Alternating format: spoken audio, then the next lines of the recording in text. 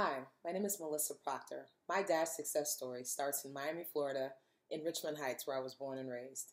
I always loved art as a child, and I ended up at Southwood Middle School, focusing on visual arts, where I built a portfolio that led me to Dash. My time at Dash taught me so much.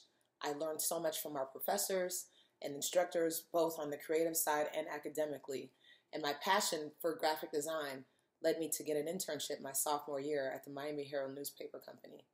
My passion for basketball led me to create a basketball club while at Dash and ultimately becoming the first ball girl on the court for the Miami Heat.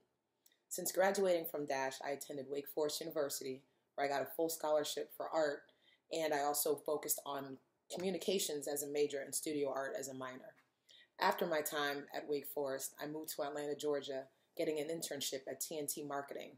While in Atlanta, I also was a ball girl on the court for the Atlanta Hawks, and I left Atlanta altogether to pursue a master's in brand strategy at Central St. Martin's College of Art and Design.